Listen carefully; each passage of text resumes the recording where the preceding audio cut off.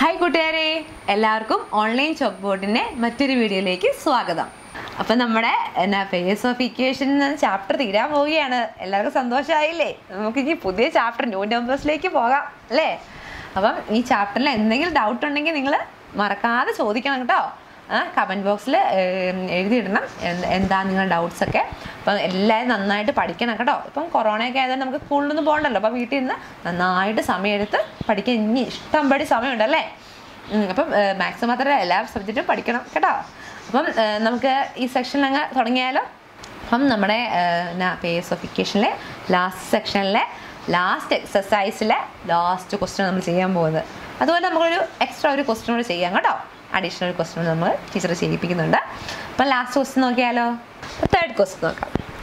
The hypotenuse of a right triangle is 6 1/2 centimeters and its area is 7 1/2 square centimeters. Calculate the length of its perpendicular sides. അപ്പം നമുക്ക് തന്നിരിക്കുന്ന ഒരു right triangle തന്നിട്ടുണ്ട് അല്ലേ. Right ട്രയാങ്കിളിൻ്റെ രണ്ട് side perpendicular ആണ്, ഒരെണ്ണം ഹൈപ്പോട്ടന്യൂസും ആണ്. നമുക്കറിയാലോ. ആ പെർപെൻഡിക്കുലർ സൈഡ്സിൻ്റെ പേരെന്തൊക്കെയാ? ബേസും ഓൾട്ടിറ്റ്യൂഡും. അപ്പം ഹൈപ്പോട്ടന്യൂസിൻ്റെ വാല്യൂ തന്നിട്ടുണ്ട് 6 1/2 സെൻറ്റിമീറ്റേഴ്സ്. അതുപോലെ ഏരിയയിൽ തന്നിട്ടുണ്ട് 7 1/2 സ്ക്വയർ സെൻറ്റിമീറ്റേഴ്സ്. അങ്ങനെയാണ് നമ്മുടെ ആ പെർപെൻഡിക്കുലർ സൈഡ്സിൻ്റെ ലെങ്ത് എന്താണെന്ന് നമ്മൾ കണ്ടുപിടിക്കാൻ പോകുന്നത്. ചെയ്താലോ? ചെയ്യാം. അപ്പം നമുക്ക് ആദ്യം തന്നെ length of the perpendicular sides എന്ന് പറയുന്നത് അതാണ് നമുക്ക് അറിയത്തില്ലാത്ത അല്ലേ. അപ്പം നമ്മളത് എക്സും വൈ ആയിട്ട് എടുക്കുക. Length of the perpendicular sides എന്ന് പറയുന്നത് എക്സും വൈ ആയിട്ട് എടുത്തു. ഇനി നമുക്ക് തന്നിരുന്ന കണ്ടീഷൻ എന്തുവാ? Hypotenuse of A right triangle is 6 1/2 centimetres ആണ്. നമുക്കൊരു ഫോർമുല അറിയാം അല്ലേ. എന്തുവായിരുന്നു? Hypotenuse square is equal to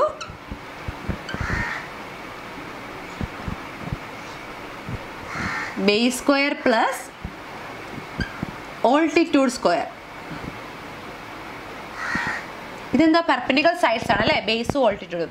അപ്പോൾ ഹൈപ്പോട്ടന്യൂസ് സ്ക്വയർ അല്ലേ. അപ്പം നമുക്ക് എന്തൊക്കെ വാല്യൂ എഴുതിയാലോ. ഹൈപ്പോട്ടന്യൂസ് സ്ക്വയർ എന്തുവായിരുന്നു? 6 1/2 ഹോൾ സ്ക്വയർ ആണ്. ബേസും ഓൾട്ടിറ്റ്യൂഡും എക്സും വൈ ആണ്. അപ്പോൾ X square plus Y square എന്ന് എഴുതാം. നമുക്കിത് മിക്സഡ് ഫ്രാക്ഷൻ ആണ്. അപ്പോൾ നമുക്ക് പ്രോപ്പർ ഫ്രാക്ഷൻ ആക്കാം. അപ്പം 6 × 2 12 + 1 13. അപ്പോൾ 13/2 whole square equal to X square plus Y square ആണ്. അപ്പോൾ X square plus Y square എന്തുവാ എഴുതാം? 13ൻ്റെ സ്ക്വയറിന് 169 ആണ്. 2ൻ്റെ സ്ക്വയർ 4 ആണ്. ഇനി രണ്ടാമത് തന്നിരിക്കുന്നത് എന്തുവായിരുന്നു? ഇത് നമുക്ക് ഇക്വേഷൻ 1 എഴുതാം. രണ്ടാമത് തന്നിരിക്കുന്നത് എന്താ? ഏരിയ എന്ന് പറയുന്നത് 7 1/2 സ്ക്വയർ സെൻറ്റിമീറ്റേഴ്സ് ആണ്. ഏരിയ ഓഫ് എ ട്രയാങ്കിൾ എന്നാ? ഹാഫ് ബി എച്ച് ആണ് അല്ലേ. Half into base into height ആണ്. അപ്പോൾ നമുക്ക് എഴുതാം. അപ്പോൾ നമുക്ക് ഏരിയ എന്ന് എഴുതാം? Half into X Y equal to എന്താ? 7 1/2 സെൻറ്റിമീറ്റർ. ബേസും ഹൈറ്റും അല്ല, ബേസ് ഓൾറെഡി ആണല്ലോ, അത് എക്സും വൈ ആണ്, പെർപെൻഡിക്കുലർ സൈഡ്സ്. അപ്പം half into X into Y. അപ്പോൾ 7 1/2 എന്താ എഴുതുക? Half into X Y equal to 7 × അതും ഇംപ്രോപ്പർ ആണ്, മിക്സഡ് ഫ്രാക്ഷൻ ആണ്, പ്രോപ്പർ ആക്കുക. 15/2 എഴുതാം നമുക്ക്. അപ്പം നമുക്ക് ഈ 2 ഇപ്പുറത്തേക്ക് വരുമ്പോൾ തന്നെ വരും എക്സ് വൈ ഈക്വൽ ടു ഡിനോമിനേറ്ററിലാണ്, ഇപ്പുറത്തേക്ക് വരുമ്പോൾ ന്യൂമറേറ്റർ ആവും. അപ്പം 15 × 2/2 ആണ്. 2 × 2 ക്യാൻസലായി. അപ്പോൾ നമുക്ക് എഴുതാം എക്സ് വൈ ഈക്വൽ ടു എന്താ? 15 എന്ന് കിട്ടും അല്ലേ. Equation number 2. അപ്പോൾ equation number 1 X square plus Y square 169/4 ആണ്. Equation number 2 X Y equal to 15 ആണ്. അപ്പോൾ നമുക്ക് കണ്ടുപിടിക്കുന്നത് calculate the length of its perpendicular sides ആണ്. അപ്പം നമുക്ക് എഴുതാം. നമുക്ക് എല്ലാവർക്കും അറിയാലോ X minus why the whole square എന്തുവാ? X square minus 2xy plus Y square ആണ്. Okay. X minus why the whole square is equal to X square plus Y square minus 2xy. ഒന്ന് റീഅറേഞ്ച് ചെയ്തോളൂ. ഈ Y square ഇപ്പുറത്തോട് എഴുതിയിട്ട് arrange ചെയ്തോളൂ, rearrange. X square plus Y സ്ക്വയറിൻ്റെ value എന്തുവാ നോക്കിയേ. Equation number 1 കണ്ടോ? 169/4 കിട്ടും അല്ലേ. മൈനസ് ഇനി എക്സ് വൈയുടെ വാല്യൂ 15 ആണ്. അപ്പം 2 × 15 ഇക്വേഷൻ നമ്പർ 2 കേട്ടോ. 169/4 മൈനസ്, അപ്പോൾ ഇത് 30 വെറും 30 ഇല്ല, 30/1 ആണ്. ക്രോസ് മൾട്ടിപ്ലൈ ചെയ്യുക. അപ്പോൾ നമുക്ക് ഇതിനായിട്ട് 169 മൈനസ് 120/4 കിട്ടും. 30 × 4 ആണ് 120. നമ്മൾ പഠിച്ചിട്ടുണ്ട് നേരത്തെ, ഓർമ്മ ഉണ്ടാവല്ലോ. അപ്പം 69 എത്രയാണ്? 9, 6 - 2 4, 49/4 ആണ്. അപ്പം x - y the whole square എന്ന് പറയുന്നത് 49/4 ആണ്. അപ്പം x - y എന്തുവാ? റൂട്ട് എടുക്കുമ്പോൾ 7/2 എന്ന് കിട്ടും അല്ലേ? ഇക്വേഷൻ നമ്പർ 1 അല്ല 3, ഇക്വേഷൻ നമ്പർ 3. ഇനി നമുക്കറിയാവുന്ന x + y the whole square എന്നാണെന്നറിയാലോ. x + y the whole square എന്നാ? a² + y² + 2xy. x² + y² എന്തായിരുന്നു? 169/4 ആണ്. 2 × 15 ആണ്. 169/4 + 30 ആണ്. ക്രോസ് മൾട്ടിപ്ലൈ ചെയ്യുക വീണ്ടും. അപ്പം എന്താ? 169 + 120/4 കിട്ടും. 189/4 ആണ്. 289/4 ആണ്. ഇന്ന് x + y എന്ന് പറയുന്നത് 17/2 കിട്ടും. അതിന് റൂട്ട് എടുക്കുമ്പോൾ അപ്പം ഇക്വേഷൻ നമ്പർ 4 കിട്ടും. ഇതിന്ന് ഇക്വേഷൻ 4 മൈനസ് ഇക്വേഷൻ 3 ചെയ്ത് കഴിഞ്ഞാൽ എന്നാ കിട്ടുന്നത്? x + y minus x - y = 17/2 - 7/2 ചെയ്യാം. ഓപ്പൺ ചെയ്യുക. x + y minus x മൈനസും മൈനസും plus y = 7. ഇത് ഒരേ ഡിനോമിനേറ്റർ അല്ലേ? അപ്പം 17 - 7/2 എന്ന് എഴുതാം. ഈ എക്സും എക്സും ക്യാൻസലായി. y = 2y = എന്നിട്ട് 10/2 = 5 കിട്ടും. 2y = 5 ആണ്. y = 5/2 എന്ന് പറഞ്ഞാൽ 2.5 ആണ് അല്ലേ? പൈയുടെ വാല്യൂ കിട്ടിയെങ്കിൽ എക്സിൻ്റെ വാല്യൂ കണ്ടുപിടിക്കാമല്ലോ. ഏതെങ്കിലും ഇതിടാം. നമുക്ക് ഇക്വേഷൻ നമ്പർ 3 ഇടാം. അപ്പം x - y = 7/2 നമുക്കറിയാം. x = 7/2 + y അറിയാം. 7/2 + 2.5 അല്ലെങ്കിൽ 5/2 ഇട്ടാലും മതി കേട്ടോ. 5/2 ഇട്ട് അപ്പം നമുക്ക് ഒരേ ഡിനോമിനേറ്റർ ചെയ്യാൻ എളുപ്പമാണല്ലോ. 7 + 5/2 എന്നായിരുന്നു 12/2 = 6 ആയി. x 6 ആണ്, y 2.5 ആണ്.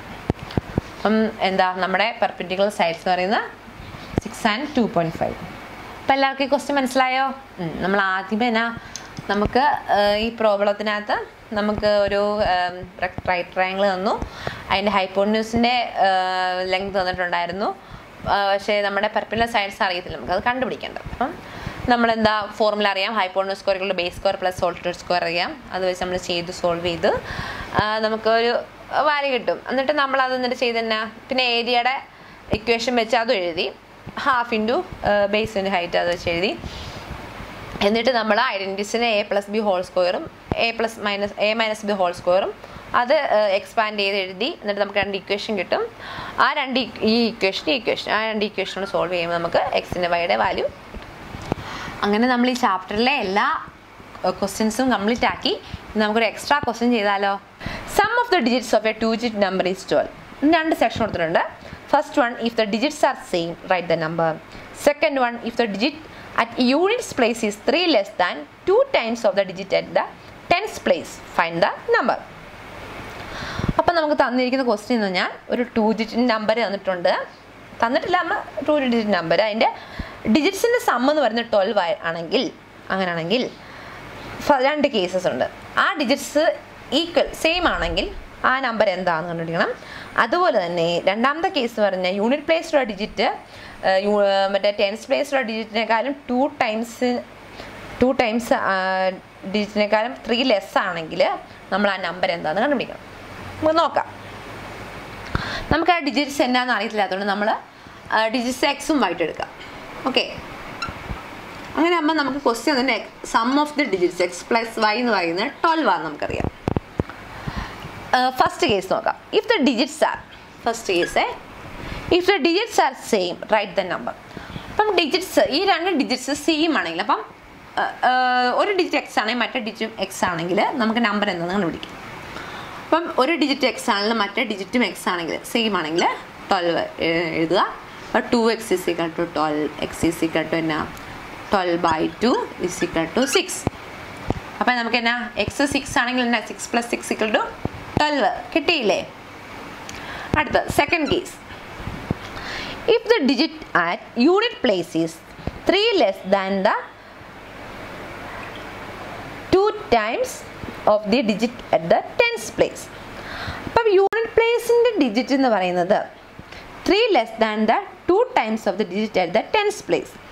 അപ്പോൾ യൂണിറ്റ് പ്ലേസിൻ്റെ ഡിജിറ്റ് എന്നാ ഇവിടെ എന്തുവാ നമ്മൾ y ആയിട്ട് എടുക്കുക കേട്ടോ. യൂണിറ്റ് പ്ലേസിൻ്റെ ഡിജിറ്റ് y ആണെങ്കിൽ അതെന്ന് പറയുന്നത് 3 times less than the 2 times of the digit at the tens place. ഇപ്പോൾ tens place ഡിജിറ്റ് 2x ആണെങ്കിൽ അല്ല x ആണെങ്കിൽ 2x - 3 ആയിരിക്കും യൂണിറ്റ് പ്ലേസിൻ്റെ ഡിജിറ്റ് എന്നാണ് പറയുന്നത്. അങ്ങനെയാണെങ്കിൽ നമ്മൾ ആ നമ്പർ എന്താണെന്ന് കണ്ടുപിടിക്കണം. അപ്പോൾ y 2x - 3 ആയിട്ട് നമ്മൾ എടുക്കുകയാണെങ്കിൽ x + y എന്തായിരിക്കും വരുന്നത്? x + y 12 ആണ്. അപ്പം നോക്കിയേ എക്സ് വൈയുടെ സ്ഥാനത്ത് 2x - 3 എഴുതുക എന്നാണ്. അപ്പം x + 2x എന്നാ 3x ആണ്, -3 = 12 ആണ്. 3x = 12 + 3 എന്ന് 12 + 3 അതിലൂടെ വരുമ്പം അപ്പം 3x = 15 ആണ്. s = 15/3 = 5 ആണ്. ഇനി നോക്കിയേ എക്സിൻ്റെ വാല്യൂ 5 കിട്ടി. അങ്ങനെ വൈയുടെ വാല്യൂ എന്നായിരിക്കും? y = 2 × 5 - 3. 10 - 3 എന്നായിരുന്നു 7 ആണ് അല്ലേ? നോക്കിയേ അങ്ങനെ ആകുമ്പോൾ നോക്കിയേ x + y ചെയ്താൽ 12 കിട്ടുമോ നോക്കിയേ. 5 + 7 ചെയ്താൽ കണ്ടോ 12 കിട്ടിയില്ലേ? നമുക്ക് നമ്പേഴ്സ് കിട്ടിയില്ല. ഡിജിറ്റ്സ് ഏതൊക്കെയാണ് കിട്ടിയല്ലോ നമുക്ക്. രണ്ട് കേസിലും ഡിജിറ്റ്സ് എക്സും വൈയും കണ്ടുപിടിച്ചു അല്ലേ? രണ്ട് കേസിലും ആദ്യത്തെ കേസിൽ 2 ഡിജിറ്റും 6 ആയിരുന്നു.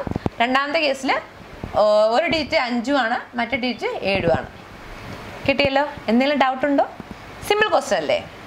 അങ്ങനെ ഇന്നത്തെ ദിവസം നമ്മുടെ ഈ ചാപ്റ്റർ തീർന്നു. പേയേഴ്സ് ഓഫ് ഇക്വേഷൻ നമ്മൾ അവസാനിപ്പിക്കുകയാണ്. നമ്മൾ ഇന്നത്തെ ദിവസം എന്താ സെക്ഷനിലെ ലാസ്റ്റ് ക്വസ്റ്റ്യൻ ചെയ്തു അല്ലേ? എന്നാൽ ആ ചാപ്റ്ററിന് ലാസ്റ്റ് എക്സസൈസ് ലാസ്റ്റ് ക്വസ്റ്റ്യൻ ചെയ്തു. അതുപോലെ തന്നെ നമ്മൾ ഒരു എക്സ്ട്രാ ക്വസ്റ്റ്യൻ കൂടെ ചെയ്തു. നിങ്ങൾക്ക് പ്രചോദനപ്പെട്ടെന്ന് ഓർത്ത് ഒരു എക്സ്ട്രാ ക്വസ്റ്റ്യൻ ചെയ്തു. പരീക്ഷയ്ക്ക് ചോദിച്ച ഏതൊരു ഇയറിൽ അങ്ങനെ ചോദിച്ച എക്സാം ആട്ടോ, അത് ക്വസ്റ്റ്യൻ ആണേ. അപ്പം എല്ലാവർക്കും മനസ്സിലായെന്ന് വിചാരിക്കുന്നു. എന്തെങ്കിലും ഡൗട്ട് ഉണ്ടെങ്കിൽ താഴെ കമൻറ്റ് ബോക്സിൽ കമൻറ്റ് ചെയ്യണം. അതുപോലെ ഈ വീഡിയോ ഇഷ്ടപ്പെട്ടെങ്കിൽ ലൈക്ക് ചെയ്യുക, അതുപോലെ കൂട്ടുകാർക്കൊക്കെ ഷെയർ ചെയ്യുക. അപ്പം വീണ്ടും അടുത്ത ചാപ്റ്ററിലൂടെ നമുക്ക് വീണ്ടും കണ്ടുമുട്ടാം. ബൈ.